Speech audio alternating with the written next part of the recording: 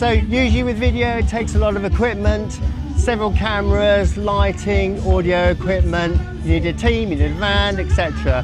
Well, I'm interested in how to get that all into one bag and still produce full high quality video and audio for this festival we're recording today, and we'll be doing some talking heads. So we're using the Gimbal S3 with the Sony A7R4 on here, and the other camera we're recording on is the Alpha A7C, and we're using the travel SmallRig, which is nice and sturdy. Love this, fits in this bag here.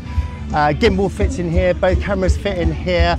We're recording on the Zoom H6 through the Deity twin pack Lav Mics. So all this in here, plus spare prime lenses. So let's see how it all goes together.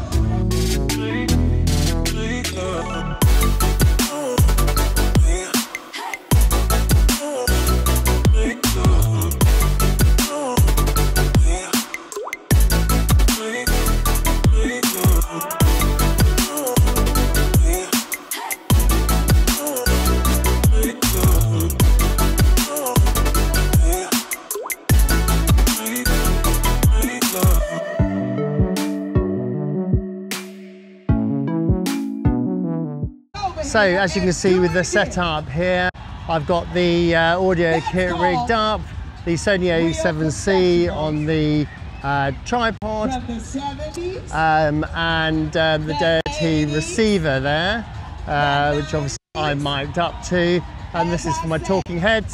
I've got the 85mm 1.8 Sony lens on there, and doing a superb job of dropping the background out of focus and just isolating the subject. So as you can see here, I'm using the Weebill S, and I've got the 24mm GM lens on here, the Sony GM lens. It's a 1.4. It's given me so much flexibility today, so I've been able to really isolate my subjects, and some of the day I've been using it just at f4 when I'm doing wider general shots, but when I'm doing like detail, then I've been dropping it to the 1.4 when I really want to isolate the subject or some specific object in my shot. So today I've also been trying out these ND filters by Neewer. Just trying them out today on this main camera here as well. It's got the 85mm Sony lens on it, it's the 1.8, and that's also had NDs on it. These are great, they come as a stack of 4.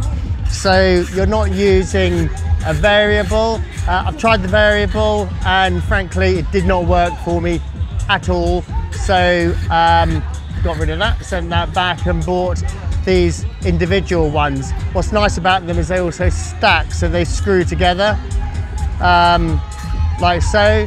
So you're doubling up, or you know, here I've got a 4 and a 2, so obviously that's going to give me ND6, etc.